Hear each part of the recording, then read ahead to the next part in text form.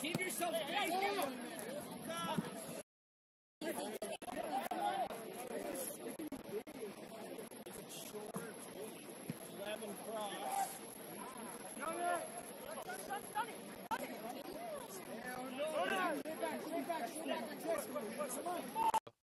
Moves up onto the attack a little bit as he'll swing around from the right side. They try to get it to Marufo, and Jose was making a good run to the backside, but the fourth free kick for the Golden Eagles on the day, again, is going to be played well on defense by Arizona Western. The Matadors will dump this back to their keeper, is Jonathan Garcia, who did not start the game, just playing in the net second half.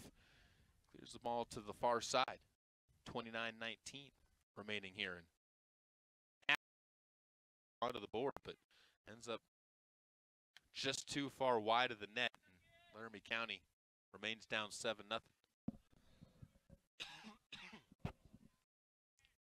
Left side, long attack by the Matadors. And that's a 3-on-none that they end up fading it into, giving an easy push-in goal for Blaine Watkins, the freshman.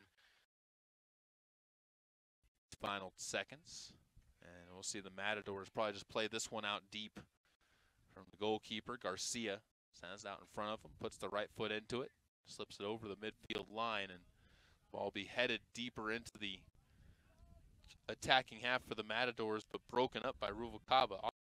Account for LCCC Athletics. So be sure to check those out, and you'll find links for a lot more than just today's video streams. That's where we put every video stream that you can catch Golden Eagle Athletics on, stories, updates.